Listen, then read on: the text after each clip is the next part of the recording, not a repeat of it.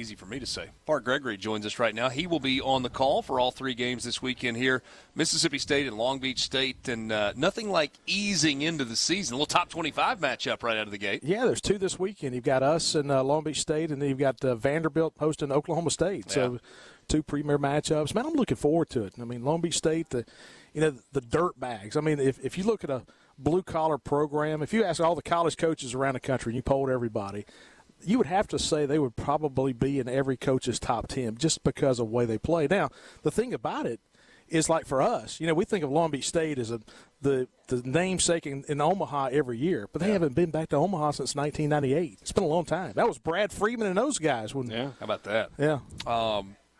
They play a different a different style also. They were better offensively last year. 2 or 3 years ago, they were could not score at all. Now, a little bit better offensively last year, and they've got some pieces coming back. Yeah, I think 2 years ago they hit 242 as a team. It's not good. No, and Eric Valenzuela came in, and this is his 3rd year, but really his first year. The first year was a COVID year. Right. They were good. They were ranked in the top 15.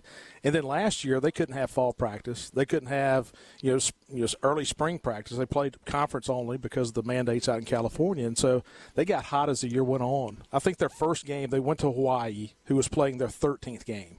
And so, the thing they've got is typical West Coast. They've got really good pitching, and they defend the heck out of it. Yeah. And so they're going to try to make you make mistakes. Not going to drive a bunch of balls out of the ball yard. No, it's crazy. When you look at their stats, last year they struck out 8 times a game. We struck out 6.5 times per game in SEC play. And so if you put Long Beach State and strikeouts per game in the league, because you can't, marry apples and apples with their stats because they only play 43 games. But if you look at strikeouts per game, they would have been second best in the SEC last year. So they don't strike out. Yeah. If you look at walks, conversely, they only had 3.3 walks per game. We had 4.5. They would have been in the bottom 3rd in the league in walks. So what does that tell you? They put everything in play. Everything goes in play. 1.2 on the fly ball to ground ball ratio. They pop everything up. They don't hit a lot of home runs. They just put a lot of balls in the air. It's kind of interesting when you look at them offensively. This Mississippi State team might hit some home runs this year. 4 or 5 guys back that hit double digits last year in home runs, and then you've got guys like Kellum Clark and Brad Cumbus who can make a big jump. Is this going to be a mashing Mississippi State team? I think it's got a chance to be more of that long ball, that launch angle hitting team.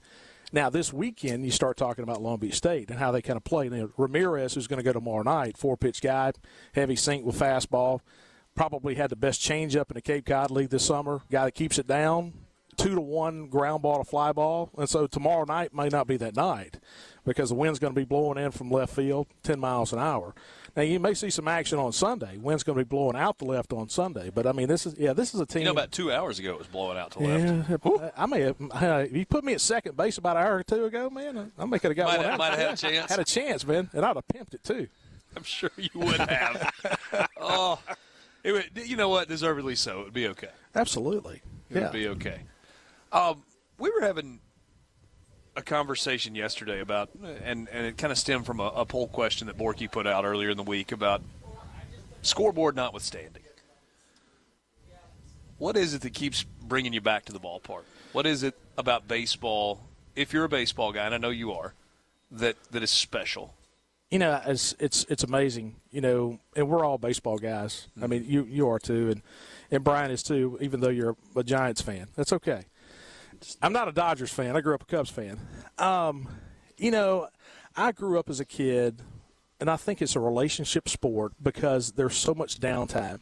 What's that old adage, the game lasts 3 hours, but there's only 6 minutes of action. Yeah. And so you had plenty of conversation time, and whether it be with your family, your dad, your grandfather, or whatever. And now it's kind of morphed into now your kids are that age, and now you come to the ballpark and you talk to them when you're not broadcasting. I think, this is just to me, it's my favorite sport because it's more conversational. And, I've been coming to this ballpark, 3 ballparks ago, back before the old dude was here, back when it was wooden bleachers. And so you start coming to that ballpark, and, as a redneck kid from down Hawaii, you walk out here and the first thing you see is there's grass on the field, and you think it's the greenest grass you've ever seen in your life, and these guys are larger than life. I mean, we all 3 grew up in the state of Mississippi, and we don't have professional sports, and these guys were our idols. I always thought, that you see the world, at its greatest at 12 years old, know, and so coming to the ballpark at 12 years old, these were our, these were our idols. You got a boy that's in that neighborhood. Yeah, right? He's 11 right now, and he thinks he's 17. So kind of rein that back in a little bit. Yes. So was he seeing the world as a 12-year-old when he was 6? No, what he's doing is he'll come in about the third inning, and we'll be right in the middle of a broadcast, and it doesn't bother him at all. And he'll just knock me on my shoulder, and he'll put his hand out like, "Hey, give me your debit card."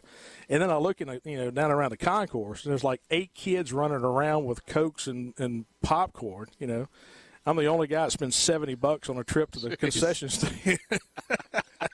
Thanks, Dad. Round on me. Oh yeah, exactly. Yeah. He'll never know. Have you gotten your words for the weekend yet? No, I haven't. Yet. She's my daughter is 17, turned 17 yesterday, and she'll send me a word every now and then. And she finished second in the state spelling competition 3 or 4 years ago. And so she'll come up with these crazy words. That you've got to work into the broadcast? That I've got to work into the broadcast. And now that I said something about it, now everybody and their brother sends, "Hey, say this," but I only do that with her. Sometimes you get a suggestion from here in the press box. I do. And a lot of those words, that's one of the 7 words you can't use on the radio. Yeah.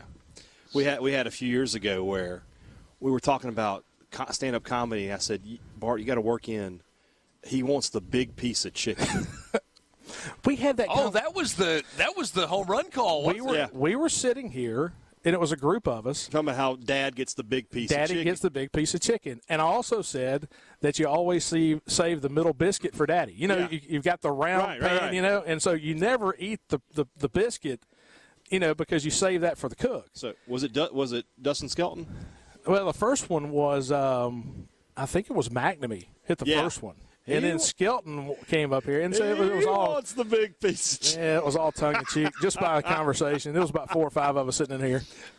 That'll get you in trouble in a hurry. Is when you start talking before a game starts and people start daring to do things. Somebody tweeted something about big piece of chicken. I was like, did he say it? And we were all huddled around a laptop trying to listen over the crowd. Wasn't a great moment. But it was a moment. What is the moment or the memory that stands out for you more than any other from last season? There were so many. I think the super regional here is just pretty cool.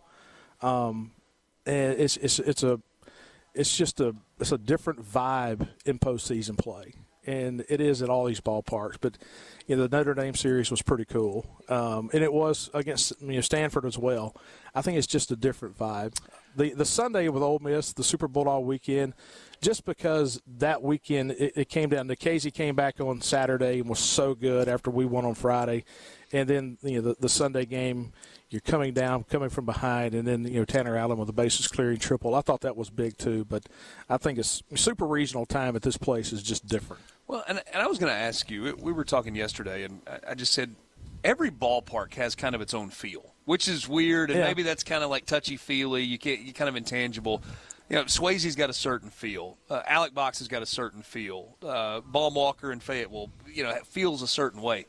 Is this still too new to have that, or is this place where this field sits, is there enough there that there's a feel in the ballpark when you step in? Yeah, it's different. It's different than the old ballpark. Yeah. To be honest with you, and I have some of the old timers wanting to fight me. I think it's cooler. I think it's louder. One of the things you don't really realize is a lot of this upper deck was built with metal, and so a lot of the sound just stands right behind home plate. It gets louder here now. Mm-hmm. And one of the things too is we had the championship celebration, and evidently they asked everybody and their brother, and they declined, and I had a chance to MC the championship deal. And I'm sitting in there on the mound or at home plate, and you're looking up, and you're like, how in the world does an 18-year-old kid throw a strike right here? Because it's just wall of people. The stadium's right up on you. It's a pretty cool vibe. And, when you're pitching, and you've been around these college guys, they're coming from places, and they've been pitching in front of 200 people, and a lot of times you can kind of get away from it. You can look to the outfield, and the thing about standing out there, you can't get away from people, and it just messes with you mentally. I've talked to a couple of coaches in the SEC that said that's the thing about this style of play is really the first time in their life that they can't mentally get away from it. Yeah. It's incredible, and it all gets started tomorrow. Hard to believe. 13,000 and change season tickets. Yeah, be a bunch of people. It's a lot.